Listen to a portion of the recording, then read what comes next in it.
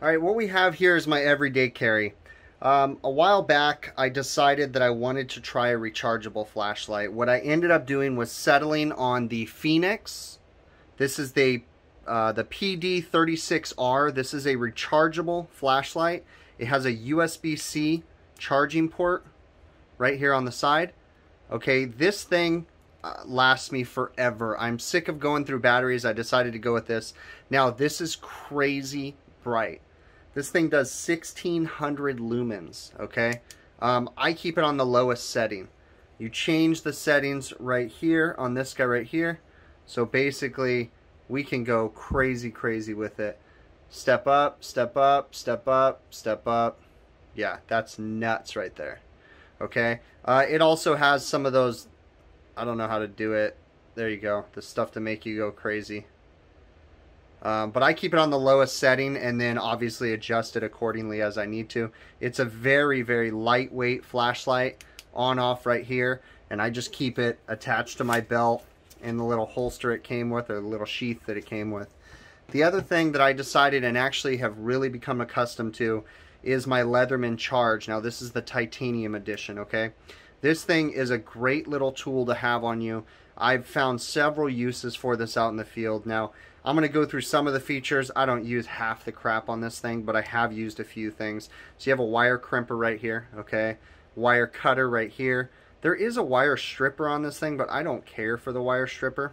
The main reason why I got this guy that I really, really loved about it is the fact that you don't have to open it to access everything.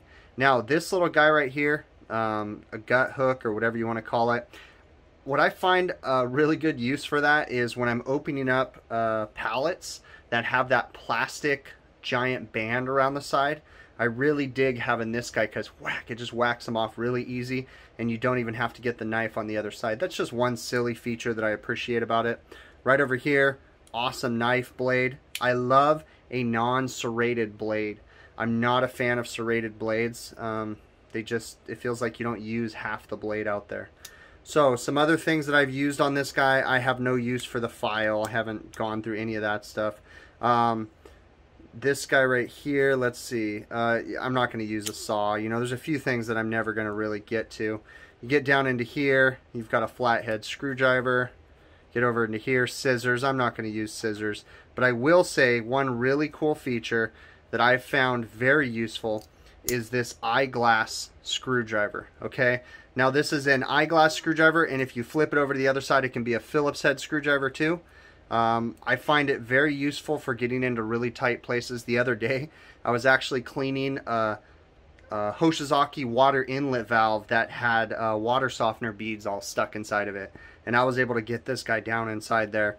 Super, super awesome to break everything away. Now, obviously bottle opener as usual. You have a screwdriver on this side right here. Now let me go ahead and close this. Now it does have a locking feature on a lot of the stuff, so you want to close this guy, you got to hit the lock on the outside. Really, really nice. The knife and everything has a locking feature too.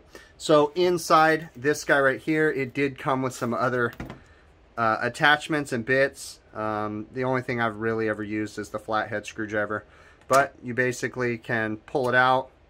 You've got a flathead on the other side of that too. You can rotate it around.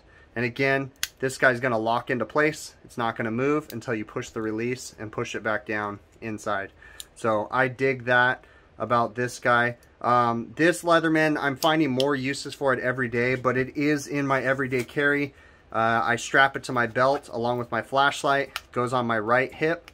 And I find it to be very useful. You know, some people don't like flashlights and things like that on their belts, but I really dig having it there.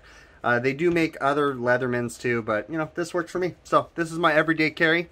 Also, in my pockets, if I do a full loadout, I carry 2 sets of keys for my own van. I always have 2 sets of keys. And, yeah, I think that's it.